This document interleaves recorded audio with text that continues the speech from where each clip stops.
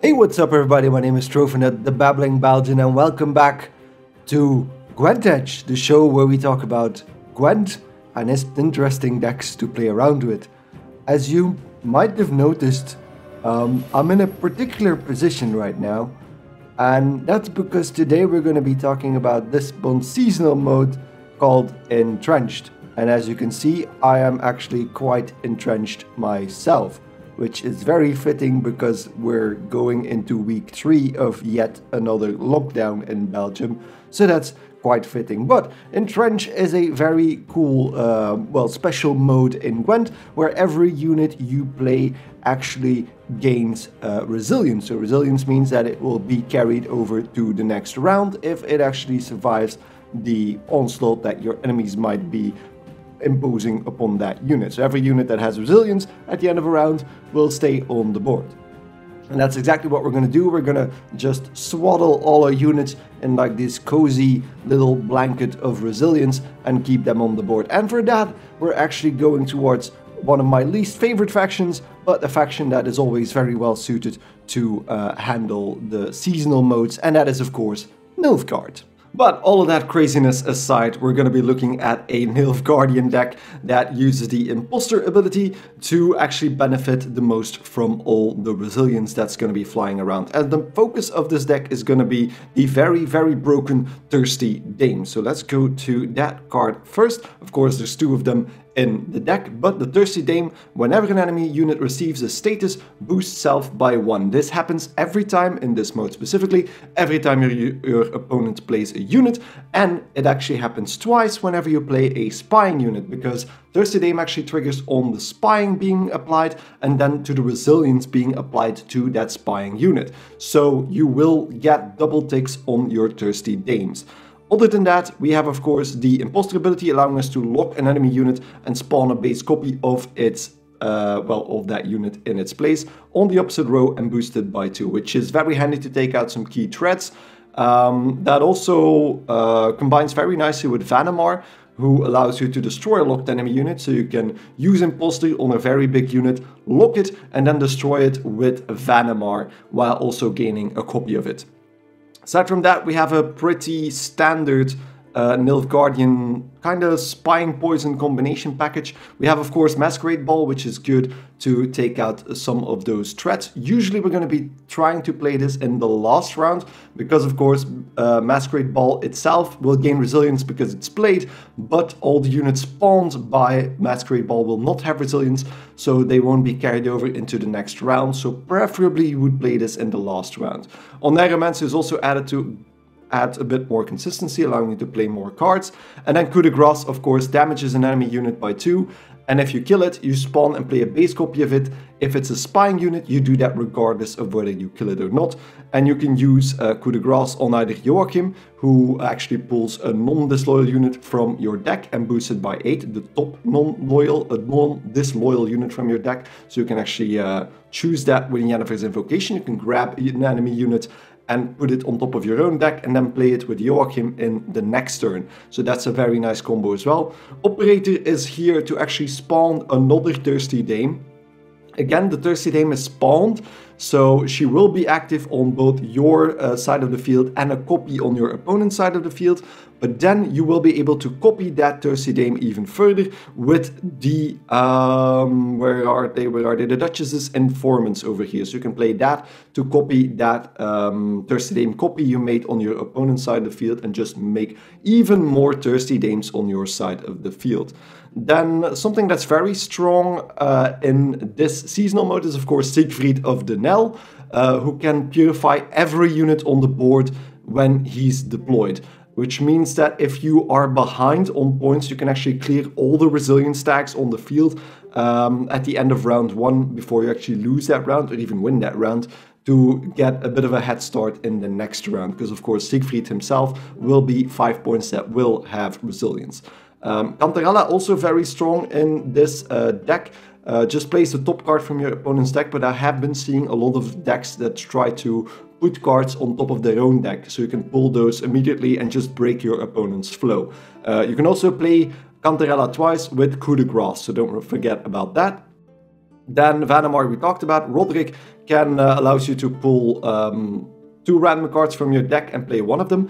Also a spying card, so again, double Thirsty Dame ticks. And then Experimental Remedy is used to pull that dead Thirsty Dame from your opponent's graveyard back to your side of the field. So that's another way to getting a Thirsty Dame. Double Assassination, double Rot also for some extra poison. Imperial Diviner, because again, those purifies are very important.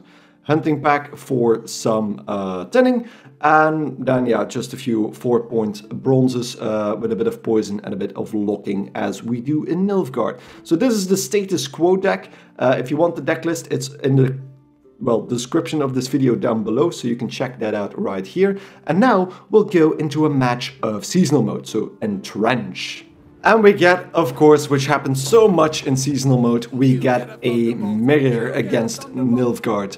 And I love that voice line from Alzur, but we get a Nilfgaardian mirror, so that means that we're going to have to try and make the best of this. The operator combo with Thirsty Dame is not going to be that useful, but we might as well use it here. We have plenty of Duchess Informants, otherwise a very, very bad hand to start with. I'm guessing let's get rid of the Hunter. Yeah, wow, that is a very, very bad hand to start with, but hopefully that gets better in the next round. So, opponent is deciding, do we get Thirsty Dames from our opponent as well? No, we get actually soldiers. Soldiers.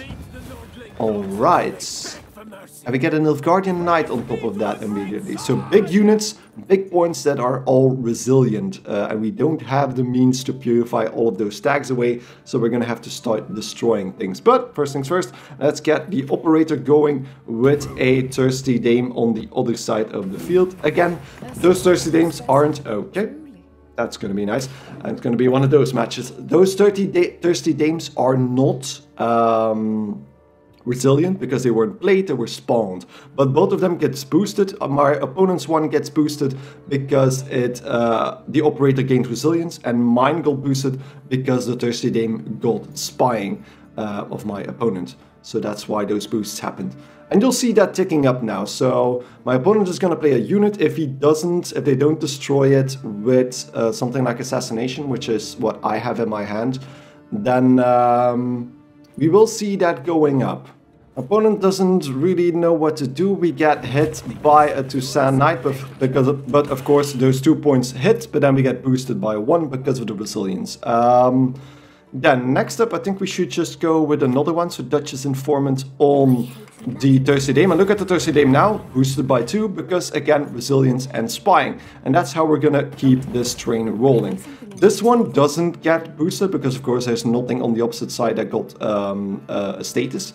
So that's just gonna stay at 4 for now, but of course if my opponent plays another unit, that will get boosted by 1 again. And that's just the loop that we're going for. So there we go, another Nilfgaardian Knight that's gonna boost the operator, that's fine. And we get that. So now I think it's time that we actually start using our purifies. So let's just get rid of the resilience on those knights, because that's 7 points that would go into the next round, and we don't really want to see that.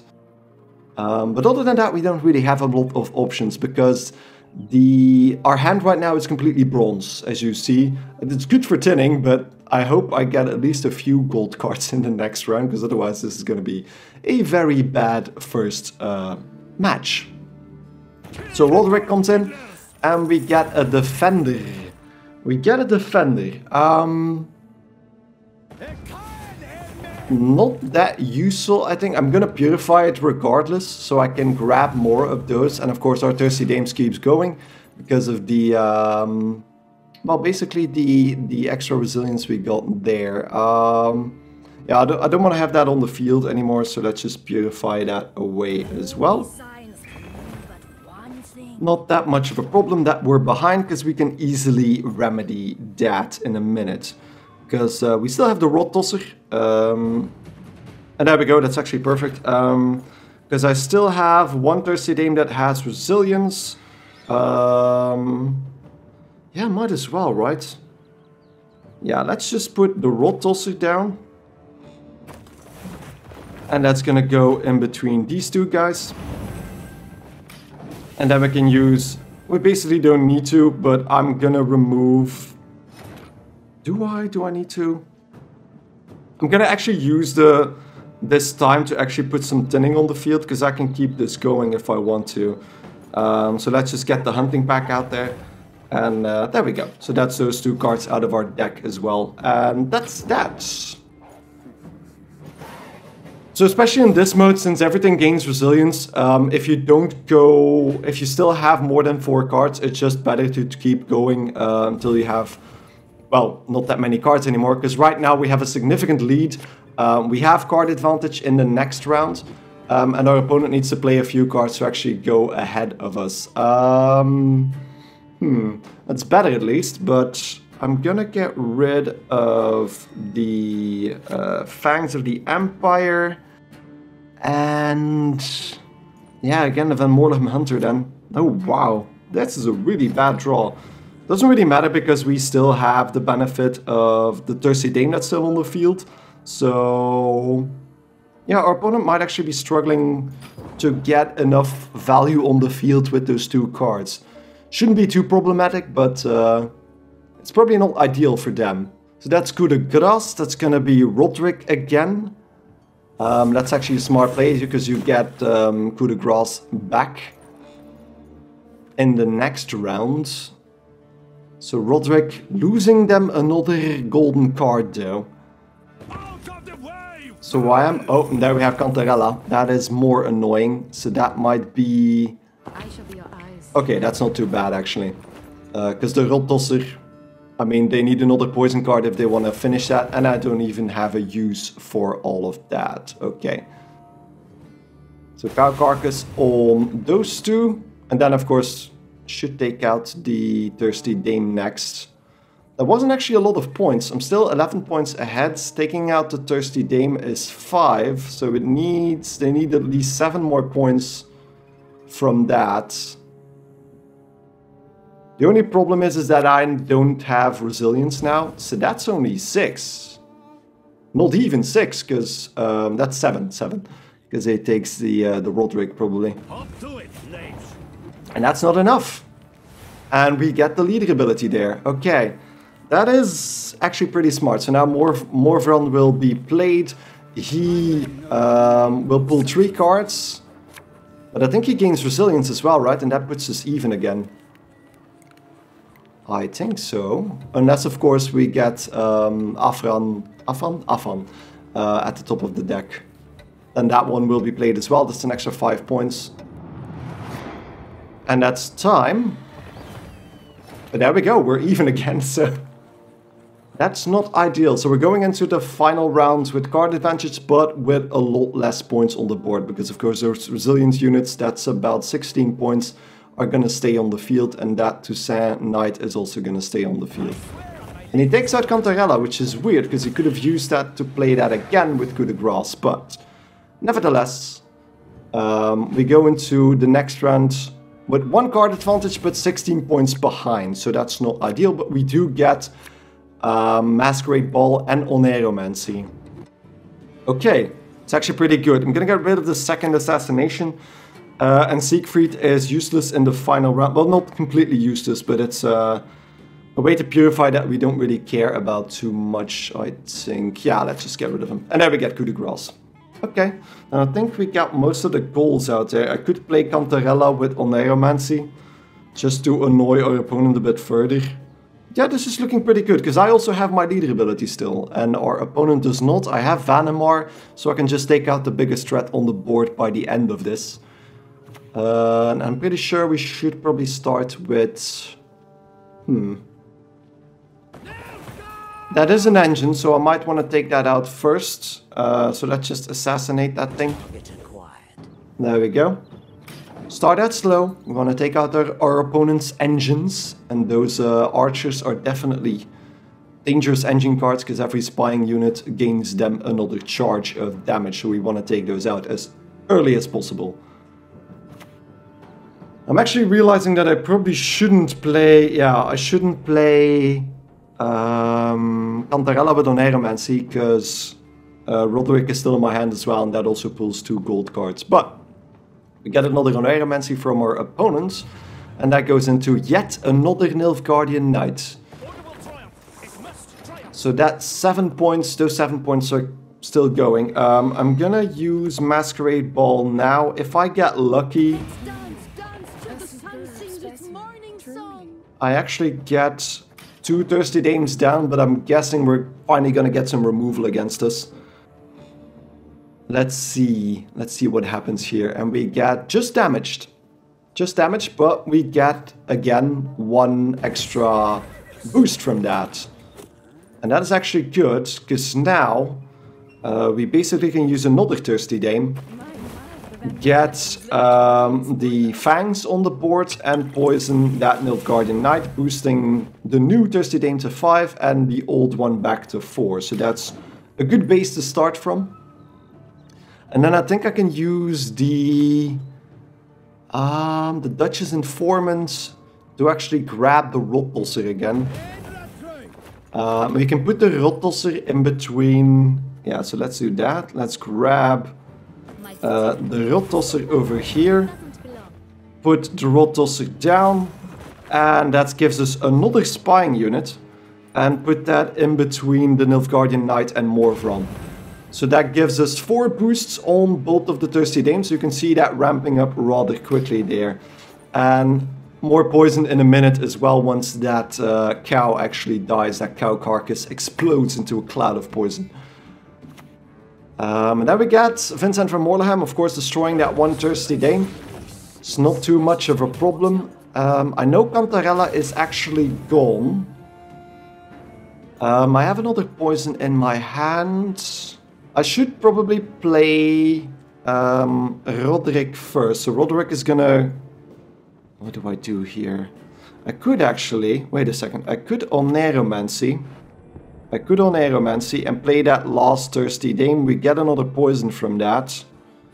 And that's exactly what I'm gonna do, actually. So let's pull out another Thirsty Dame. So that's our, what, 4th or 5th one this match. Play another Fangs right next to that. Take out the Nilfgaardian Knight, and that puts us to equal points in 1 fell swoop. I have more plans because this is getting rather interesting. I'm gonna grab the Vincent van Morlehem probably with Invocation, although it's not that much. It's not that big of an advantage points-wise. Now that I have 2 Thirsty Dames again, I might as well use Roderick. That's 1 spying unit into Cantarella. So that's another spying unit giving us again 4 boosts in 1 go. So Cantarella, and then we get another soldier, and that's the damage engine at the front, the Alba Pikeman. And that's keeps on going. That's more damage for us. So we took the lead, even though we were 16. Remember, we were 16 points behind before the when the round started, but we completely overtook that. Yeah, we're gonna get another Yennefer Invocation. That's not too bad. I might be able to do the same in a minute. So let's just put Joachim on there. Again, another spying unit. And grab... Ooh, and we got lucky with another Fangs of the Empire there. And take out Morvran in the back. That gives us, again, a 12 and a 13 point unit on the field. And more damage coming in. So even though we lost our 12 or 13 point Thirsty Dame, we recovered from that rather quickly. Now, what's going to happen in the next bit? I don't think they can pull that Thirsty Dame from their own deck again, but remember, I kind of forgot about that myself. He put that on his own deck there, so if I use Coup de Grace to grab Cantarella again, we can actually pull that Thirsty Dame back from his deck. There we go. I put that on the field. Do we need to have something else that's actually really useful as an engine? I don't think so. There's really nothing useful for me just yet. So, still 3 points ahead. I think we have this in the bag. Because we still have Imposter with Vanamar, so we can take out any big unit that still comes across our view. We won't be able to play the unit that they are gonna play next with Joachim again. But there we go, Coup de Grace. They can't kill anything, I think. So that's just gonna be a dead card. Yeah, okay. I don't even need to do anything anymore. I'm gonna get another point, so let's just, yeah, I was gonna pause, but no patience there. There we go. Opponent's forfeited. And there you can see the power of the swarming Thirsty Dames in here. Because, yeah, this deck is really, really powerful in Entrench. And, yeah, you can check out the deck list in the description. Let's look at the deck one more time. So the main draw again of the status quo deck is the Thirsty Dames. As you saw, the operator combo with the Thirsty Dames allows you to pull 2 extra Thirsty Dames from that opposing Thirsty Dame, giving you 3. Then there's actually 2 Thirsty Dames in the deck itself. You can pull out the dead Thirsty Dame after the first round, the one that you created with Operator, which gives you another one. And then we have, of course, the one that you get from Masquerade Ball, which is, I think, the last one you can make, right? Yeah, that's basically what you can make. Unless, of course, what just happened in the last match, you get invocated. You get invocation on yourself, on one of the Thirsty Dames that have been growing. You can pull that Thirsty Dame once more from your opponent's deck with Cantarella, as we just did. So there's a lot of options in this deck you can play around with and be creative with, as we just demonstrated quite nicely. So hopefully you guys enjoyed this episode. It's going to be the end of this episode. Kind of focusing on the seasonal mode for once. We don't do that very often, but I got it early enough in the season this time. So hope you guys enjoyed it. Let me know if there's any feedback you want to give me in the comment section down below. We can discuss this deck further there. And as I said, the Play Gwent link for this deck is also available in the description. So check it out and give it a like up there, because that would be really, really appreciated. So thank you guys enormously for watching. I hope to see you in the next episode of GwentEdge. Goodbye.